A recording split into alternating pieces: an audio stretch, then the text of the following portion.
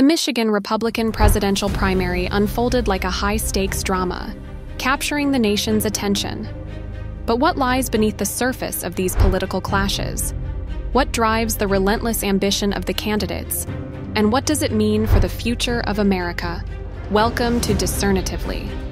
This episode delves into the heart of the battle between Donald Trump and Nikki Haley, offering a glimpse into the complexities of political rivalry, ambition, and the quest for power. The stage is set. As the clock struck 9 p.m., marking the closure of Michigan's polls, a significant victory was declared.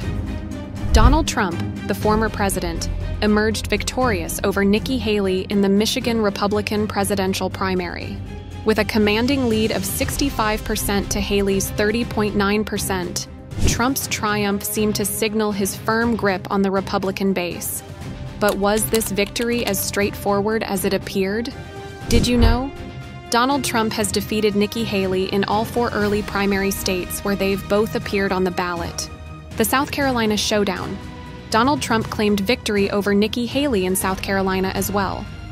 Trump's triumph was marked by a significant margin, securing 60% signaling immigration as the pivotal issue among voters, against Haley's 40% in a state where she once governed. Despite Trump's controversial stance on border defense, his campaign strategy seemed to resonate more compared to Haley's focus on her foreign policy credentials. Nikki Haley's campaign. Amid the echoes of celebration, Haley's campaign issued a challenging statement, pointing to Trump's 30-plus point win as a sign of weakness rather than strength. They argued that Trump's loss of approximately 35% of the vote was a flashing warning sign for the November elections. She took the opportunity to remind the public of Trump's past failures in Michigan, including the loss of the State House, Senate, and Governor's Mansion under his presidency.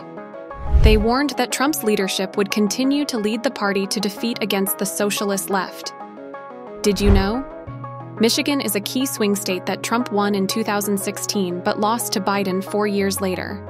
Haley criticized Trump for transforming the Republican National Committee, labeling it a playpen by promoting daughter-in-law Lara Trump and campaign advisor Chris LaCivita.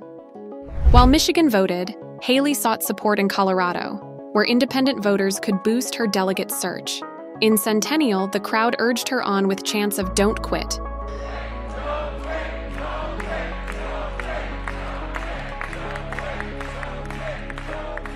The future in question. As the dust settled on the primary, questions remained about the future of the Republican Party and the upcoming presidential election. Trump's victory in Michigan, South Carolina, Iowa, New Hampshire, and Nevada highlighted the challenges he faces in uniting voters. Haley's persistence in the race, despite the odds, underscored the desire among some Republicans for a new direction. Trump's strategy took on a new intensity. His promise to win big in November, coupled with his victories in early primary states and the symbolic Nevada meetings, underscored his dominance in the Republican field. As Trump and Haley continue their battle for the heart of the Republican Party, the outcome of this struggle will have profound implications for the future of America. What do you think drove Donald Trump's victory in the Michigan Republican primary? Share your thoughts in the comments below. Discernatively will be waiting for your feedback. Thanks for watching.